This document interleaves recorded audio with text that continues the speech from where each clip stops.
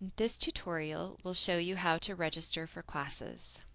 To register for classes, click on the Student tab. Find the Registration Tools box on the right-hand side of the page. Click on Add or Drop Classes. On this page, you will select the semester you are registering for in the scroll-down box.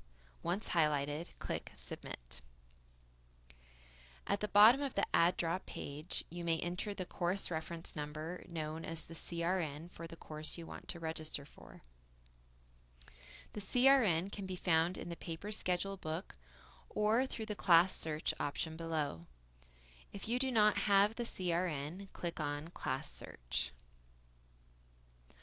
On this page, you will enter the search criteria of the class you would like. You are able to be as specific or as general as you would like. The only thing required is the subject field. Let's use English 1010 as an example.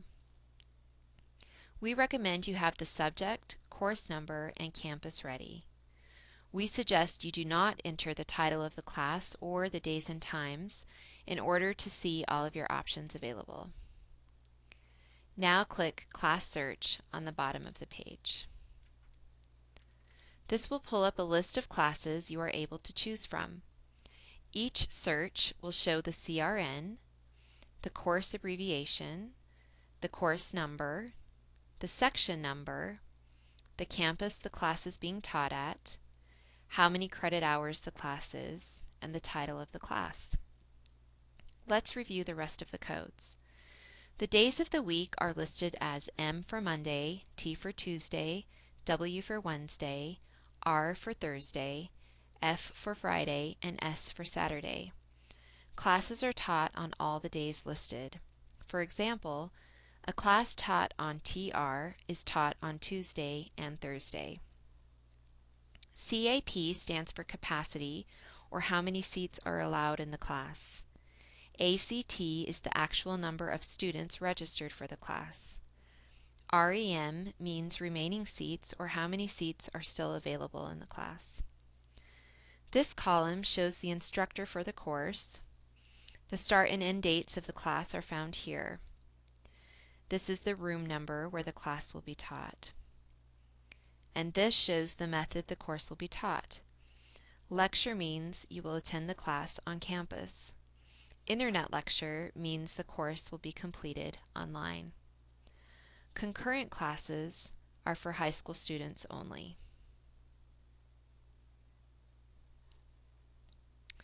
To register for one of these courses, simply check the open box in the very left column. If a box is not available, then you will not be able to add that class. If a C is listed, then the class is full and has been closed. Once you've checked the box, make sure you scroll down to the bottom of the page and click on Register. The Add Drop page will come up again. If you scroll to the bottom, you will see one of two things.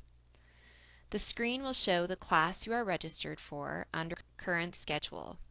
This will let you know you were successful in adding the course. Otherwise, it will show a registration error directly below, indicating why the course could not be added.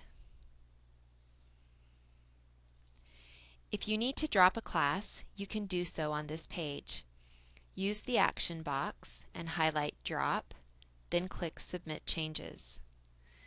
Be aware of the Add Drop dates so you don't miss any deadlines. Refer to the academic calendar online for these dates.